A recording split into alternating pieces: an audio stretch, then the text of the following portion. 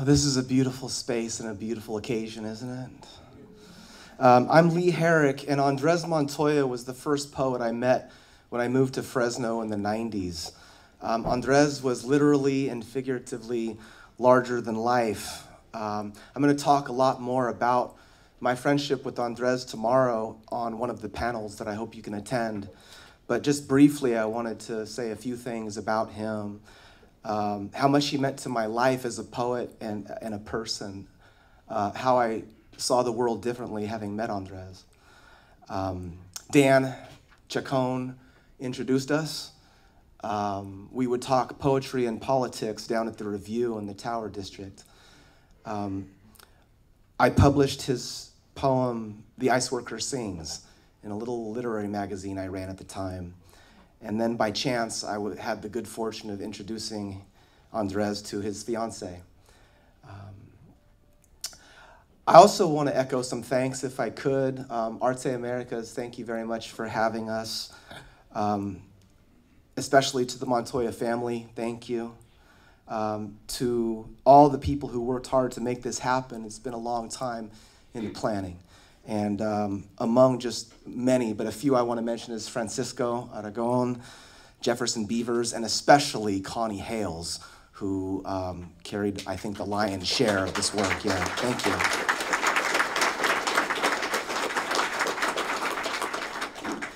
But I have the real honor of introducing the poet, writer, teacher, cartoonist, activist, and the first Latinx poet laureate in the history of the United States, Juan Felipe Herrera. As most of you know, he's a friend to pretty much everyone he meets, and he's been a friend to me. If you know of him, and I think everybody does, his list of accomplishments, awards, and publications would take a long time to list, but I thought I'd just mention a few for the uninitiated. He's written over 30 books. He's received the National Book Critics Circle Award, a Smithsonian Children's Book of the Year Award, and was a Chancellor of the Academy of American Poets. Juan Felipe embodies what is best about poetry and community. His engine is tireless, and his compassion is boundless. Two brief stories that relate to Andrés that I think of with Juan Felipe. One was when I moved to Fresno, soon after there was an event for Andrés, who was sick at the time and in the hospital, and I hadn't met Juan Felipe, but I saw him read and was just mesmerized, and I can still see every minute of that reading in my mind. The other memory I have was I was in the Tower District, and I saw Juan Felipe walking up to the ATM machine. And a habit that I picked up from Andrés, he always said, you have to have poetry with you all the time. So to this day, in fact, I was preparing this talk and this intro, and I realized that habit is directly Andrés. He always had poetry with him. And I saw Juan Felipe walking up to the ATM machine, and I had my copy of Notebooks of a Chile Verde Smuggler with me. He probably doesn't remember this, but I walked up to him at the ATM and said, will you sign this? And he kind of turned around. So. And in his typical graceful style, he signed and said some nice things. But mostly, I remember how much Andrés used to talk about Juan Felipe with affection and love. So it's really great and an honor to introduce him tonight. Please help us welcome Juan Felipe Herrera.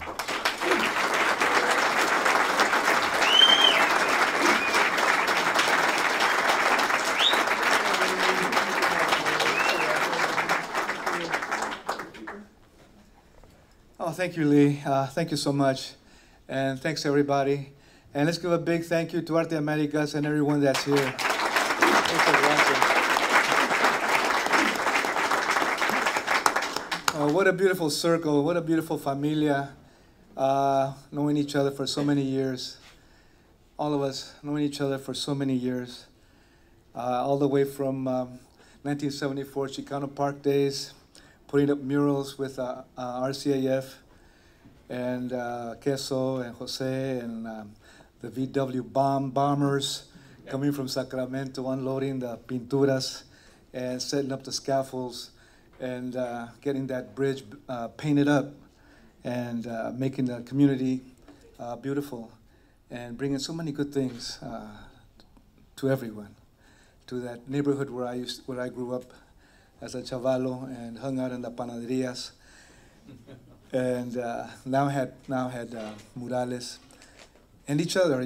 Each other. I think everyone here is the same, knowing each other and working with each other and creating a new sense of being. You mentioned being a while ago, Dan, and also Saul. We're battling for our being. We battle for our history. We battle for who we are. But we really are battling for our very own being. Not being pushed back, not being walled down, not being put on border buses, and not being pummeled every day. I've been really feeling a lot of sadness and pain because of all the things that have been taking place, and a lot of anger, and I found myself to be quite a crabby guy recently. And Margarita says, "Hey man, you're getting really crabby. What's going on?" and I also discovered, I think you already have discovered this, but I just discovered this, that it's not just suffering that's going on, there's also beautiful creativity. And I tend to just look to one side, and I kind of get swallowed up in one side of what's taking place, which is all the things that we become aware about and get pummeled by in the media, and how painful it is and how unjust it is to be deported again and again and again in many ways, not just on a bus back to our homelands, but right here without really being deported anywhere, deported into invisibility. And so I keep on looking at that. And it takes its toll. And traveling throughout the United States has taken its toll too, seeing our communities suffering. But then again, I was only looking at things one way. And here I'm reminded, and with Andres's life, work, and his spirit, and his ongoing spirit, his ongoing creativity, the creativity of Arte Américas, the creativity in this very space, the creativity of artists and organizers and coordinators year after year after year, gives me hope, gives me orientation, gives me light, gives me healing, and opens the doors and breaks down those walls. Walls that I started to build up around myself. Imagine that, because I saw so many walls being built up around us. So I guess that's the worst thing that can be done. I've been really busy at doing that. So being here tonight reaffirms that bigger world, that bigger sky, not just where there's tempests, but where there's light and stars and you. And that kind of opens everything up now. I kind of feel whole. I kind of feel like I can bounce through Logan Avenue. I can bounce across the street and meet people with an open heart, and not a suffering heart, not a heart filled with answers that can never be, questions that can never be answered. And you are the answer. And Andrés Montoya's work, as we've been talking, is one of those big answers. So that's what I've been going through. And I just got back from New Hampshire.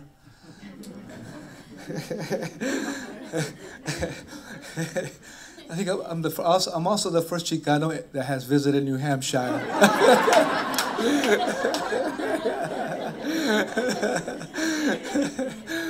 And it's been great. It was great to be in New Hampshire. It's really, really, really good place. It's a really good place. And I felt at home because it looks like Fresno. Because it looks like Fresno. It really does. It really does. It's a very kind space, very kind place. And it has a very large number of migrantes and immigrants. And that's who I went to see. I was in a classroom with around students from 37 nations. And it was a good feeling. It was a good feeling. And when I read what they had written, they're learning English. That's what it's about. Están aprendiendo español, en inglés, un poquito español. Y I noticed that their poems are very tender. I noticed that they talked about family. They talked about respect. They talked about familia. They talked about what you do when someone visits your house. You can bring out food. You can let them know what there's to eat. You can invite them to the refrigerator. They were really concerned with things in their poetry that you do for visitors in your home. I haven't seen that kind of poem in a long time. They also introduced themselves in their poetry. They talked about where they come from. And even though they have had terrible and incredible journeys to make it all the way to New Hampshire, they were filled with happiness. They were filled with joy. And for me, that was a puzzle. Because maybe I've been just too locked into writing about the border. And I believe in that. But I forgot to look up. And I'm looking up again. So it was very good, a very good experience to go to New Hampshire and meet the people. And meet the people and meet the students from Vietnam, from Africa, from Portugal, and Italy, and Japan, and China, many countries. And I came back very moved by their poetry that really was out of love. And then you spoke about love and Andres's love for all, and Saul also. So I began to reflect on Andres again, and I remember that he was a big man and with a tender heart. And I remember that his lines were short lines, not, on and on and on lines. And I remember that his words were right to it. They didn't do a zapateado around everything like I do. His poems didn't put mariachi bands in the middle, and John Coltrane, and San Diego in 1958, and Muhammad Ali dancing on top of the poems. He just was right to it. And what's most interesting about Andres's poetry too, like him, is that he talks about stars, and he talks about gunshots. I kind of just stayed in the star side, and he also talks about gunshots. So I think that's what really, that's one of his gifts, to talk about what really is going on head on, like he was. Head on, no Cool Whip cream and all that. Just head on.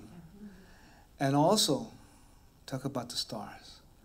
And also talk about the night. And also talk about the sounds of the night. And also talk about the people who sleep under those bridges and who walk at midnight and with nowhere to go, who are the lost. And he found them, and he brought them back home in his poetry, and then brought them back to us. And I think that's an incredible gesture. It takes a lot of wisdom, doesn't it? It takes a lot of wisdom to look at the sky, to listen to the wind, to notice the birds. That's a rare thing to do. I mean, a bird that hits your windshield. Not that bird. Not that bird. Not that bird. It's a bird in freedom. A bird in freedom. And not the wind that you run from. Not the wind that makes you say, oh, it's too cold, carnal. I need a little cervecita, But the wind, as it is. As it is. As it is. It's impossible to notice it. Near impossible to notice it. And yet Andrés noticed it. As he noticed the gunshots, and as he noticed those busted, invisibilized human beings crouched under a ball of newspapers at 1 o'clock in the morning, he could do both. And that's quite a feat. So let us say, que viva Andrés Montoya. Que viva! Let us say, que viva Andrés Montoya poetry. Que viva, que vivan sus cantos. Que viva su palabra. Que viva su memoria. Que viva Andrés. And all the books. And all the murals. And all the songs. And all the syllables. And all the guitarras. And all the vihuelas. And all the murales again. And all the colors. And all the speaking up. And all the speaking up. And all the kind of whispering becoming loud speaking. On the side of a lowrider car. Curling out of tattoos. Bopping and blowing out of saxophones. Just struggling and swagging down the street. Cool and slow. High and low. Con guitarrón. Bajo sexto. And a hip-hop synthesizer. Say it like it is. See it like it is. Write it like it is. Put your heart on it. Get your heart going. Get your steam rolling. Get the community steaming. Get the community steaming. Make the right menudo. Make the right pozole. Make that quesadilla as big as you can. Unroll that tortilla. Unroll that tortilla. Roll it all the way to San Diego. Roll it all the way up to Sacramento. Take it all the way to Nuevo Mexico. Put it on the bridges in San Francisco. You got to put it on the bridges in San Francisco. Bring that rent down. Bring that rent down. Put it on all those border walls. Because they're not beautiful. So put Andrés' poetry there. Melt that border down. We're going to melt it down with his poetry. If I hear you loud enough, we're going to melt it down with his poetry. If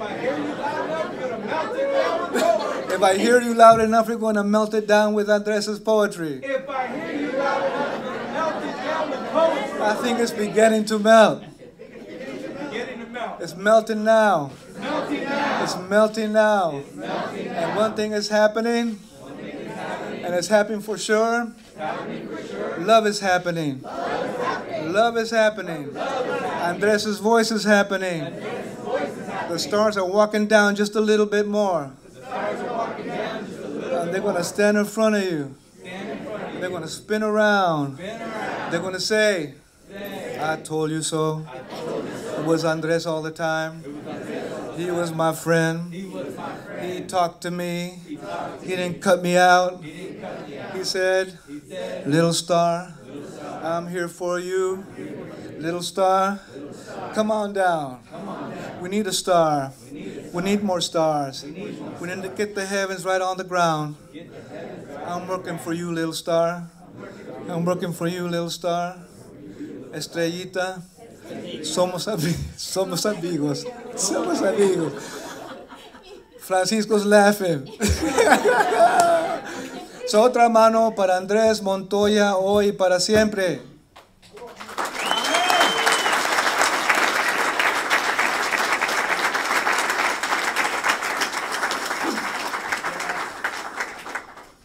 Together we'll be a song.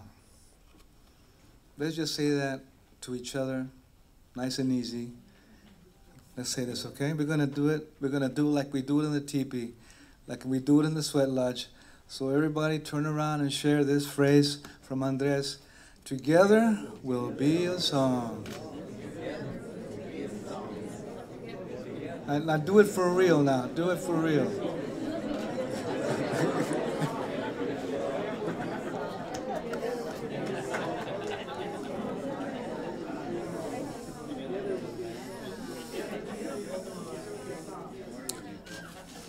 Let's thank the Montoya family. Let's thank Andrés. Let's thank all the artistas here, all the coordinators of art, and all the directors of art projects. California Arts Council that opened the doors for me way back in time. Of course, Jose Montoya, a great leader for decades, and all of you who worked so hard as teachers and artists and coordinators and directors, and the teachers and Connie Hales once again for her great support from day one, and all your familias. Thanks, everybody.